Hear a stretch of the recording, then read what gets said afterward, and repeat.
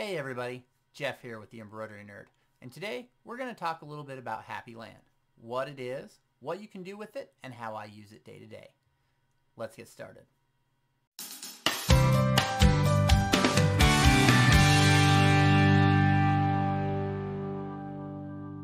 So I wanted to go over some of the things in Happy Lan, kind of give you guys an overview of what the program is, how it's used, how I use it, and the features that I really like.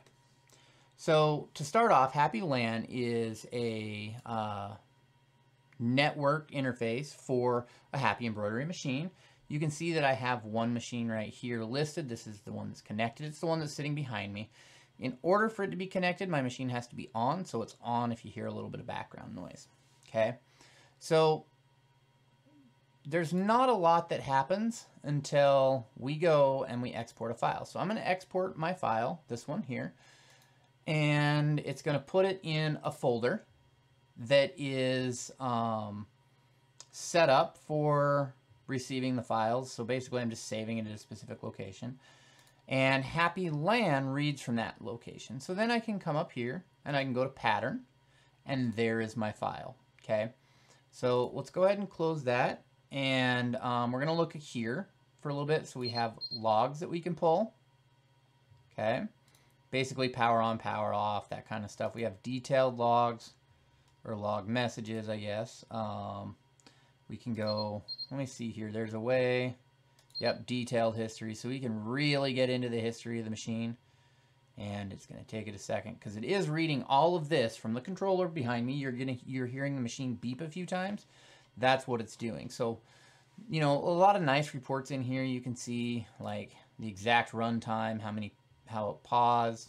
So we can come over here. We can see, you know, our runtime ratio, power off time, power productivity per hour, that kind of stuff. So all that's measured in the machine. I like to clear those out every now and again. The other thing here is we can go into operate mode. Now in operate mode, there's not a ton we can do, but there is a little bit. So if we look over here, we can tell it to frame out on a specific color. So if we forget to put our applique stop in, we can do that. We can kind of offset. I don't really use that, to be honest with you. I don't really repeat them in the hoop here. I like to do that on the machine, and the same is here for adjustments. I really like to do this kind of stuff on the machine when I'm looking at the machine. It helps me make some of those decisions. Here again, this is we're setting our needle colors, and right now the design that we have loaded only has one color in it, the one on the machine, not the one that I just sent to the folder. But what I like to use this one for here is I can pull up here in pattern, and we'll wait a little bit, and you can see all of these. These are all designs that are on my machine. I can select them and I can delete them off of my machine. So I'm able to remove designs off of my machine that I don't want on my machine anymore. And it's kind of nice to be able to do that from here. It's a little bit easier to do it on the machine itself, but if I'm over here and I'm getting an error because I have too many designs on my machine, I can delete them out of the machine. Here I can also rename them, select them. I don't really use this too much. You know, like origin, I'm not I'm not really going to do this type of stuff on here, but it's nice to have that option. Mainly what I use this for is for my pattern. So I click on my pattern setting, and I'm going to grab the design, and I'm going to hit pattern setting again. And now we have our design pulled up here, and we can do some stuff to it before we send it to the machine. When I export this out of Wilcom, generally it comes into Happy Lan, and it's not necessarily the color that I need it. And so I'm going to go in and I change some of the aspects of my design while I'm right here. So let's pull this up here. Right now we've got our design. It's showing it's centered. This is not to the machine yet. This is still on my local computer. And we can do things like this. We can set our color changes. Now, I can change the color of every one of these if I really want to. I can click on it and I can hit the little palette and I can change it. Okay.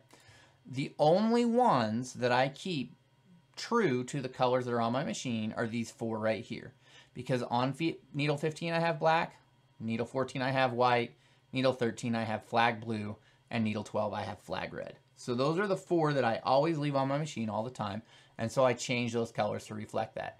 The rest of these, they're just arbitrary assignments. I look at my machine, I know what colors I have on which needle, and that allows me to go in and set my needle sequence, or my sewing sequence. So I'm going to pull Wilcom up over here. I'm going to raise that up there, and we're going to bring Happy Lan back up. So we can see that our first line is, and we'll click on number 1, it's white. And then our second one is a green, but it's actually applique stop, so that's going to be white. And then we're going to go for a light blue, which is on needle 3. I had to turn around and look. It's sitting behind me. And then we're going to go with white again. And gray is on needle 8. And that kind of tan is on needle 4. Over here I've got red, and then white, and then black. Okay, so that just set all of my needle stops, or color sequence. That's the word I was looking for. So I just set my color sequence here. Now I can add some things to this if I wanted to. Like right here, I could tell the machine I want it to stop after that. So like if I was doing a 3D puff design, I can say, hey, stop after you do this aspect, and then I want it to, so I can lay the foam down, and then I'll hit start again. You can do that there. You can kind of slow it up or slow it down a little bit if you want to, okay? So I'm gonna hit okay, and you're gonna see that these colors kind of changed, and they changed based off of the selections that I put here. You can see that that is saved with it, okay? So the other things that I can do here is I can, again, modify it a little bit. I can repeat it in the hoop. And again, I like to do that on the machine because when it's on the machine, there's less of a chance that I'm going to make a mistake. I have that visual feedback. So I like to do that on the machine. Now, we can come over here and it's an offset, but this is one that I do use. So I come here and this allows me, like if I'm doing applique, this is where I can set my frame out. So I can say, okay, that's going to be my tack down or my placement stitch. I want to frame out after that. So then I can lay down the applique and I can put it down and hit the start button and it'll go. Okay, so that is one that I use here, and that's listed under here. I can do simple edits. I don't really like to do simple edits in here. It's nice to have the capability, but it's not necessarily something that I use. And editing is finished editing, so now we'll bring it back up. Right, I can change my color cloth. This is going to be the background in here. It doesn't really do anything for me. Again, I can zoom in, I can zoom out, I can save the pattern, which it's already saved. I can print it if I wanted to and show needle points and show jump lines. So right now I can turn off my jump lines, you're not going to see it. I can turn on my needle points, you're going to see needle points, right? So those aren't necessarily anything that is overly beneficial. Now, the thing that I really, really like is this button right here, and I can do it from here, previous window, and we'll do that in a second. I can hit send. This is the machine that I set up in the software, so I can select it and I can hit send. And you can hear that beeping going on behind me. That is the design transferring from my computer to the embroidery machine. And it's beeped a couple of times. And I look over there and now I can see that it's on my screen. I can see that that design is loaded.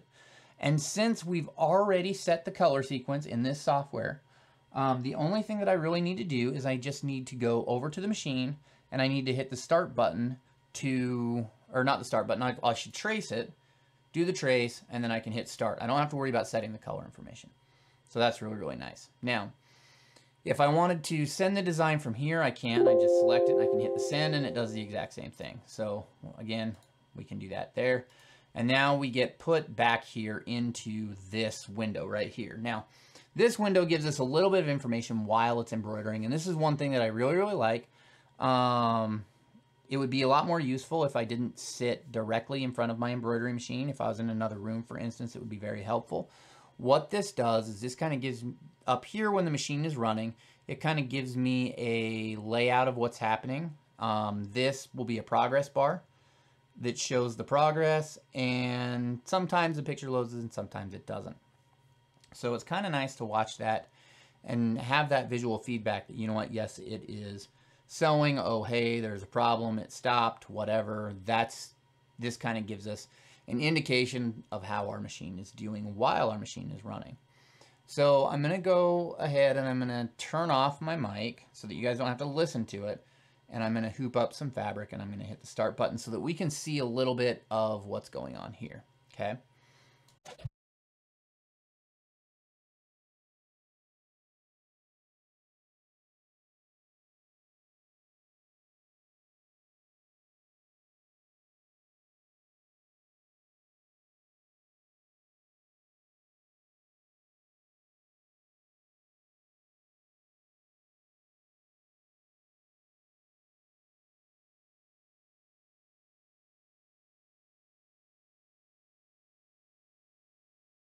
And there we go. You can see that it's done.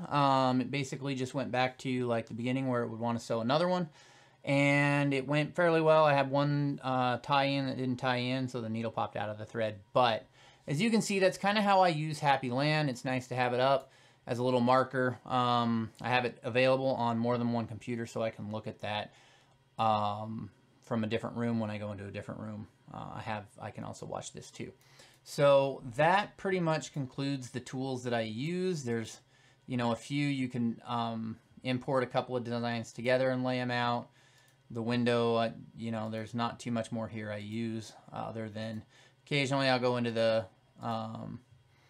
environment options. Now it's on normal. I can change it to land monitor, and you can see that it just added just a little bit more information down here on the bottom, which isn't necessarily needed considering, that's my IP address scheme and all of that fun stuff. And then of course the number of stitches. So that's the only difference I found in the environmental options between the basic setting, mode, normal, and land monitor. So it really depends. Sometimes I have land monitor up. I think I'm just going to leave it up for fun. And sometimes I take it down. Hopefully that helps you out with Happy Lan. If you were looking for an installation video, we'll go ahead and link that down in the comments. As always, if you enjoy our content, make sure you like and subscribe to our channel and check us out on other social media options.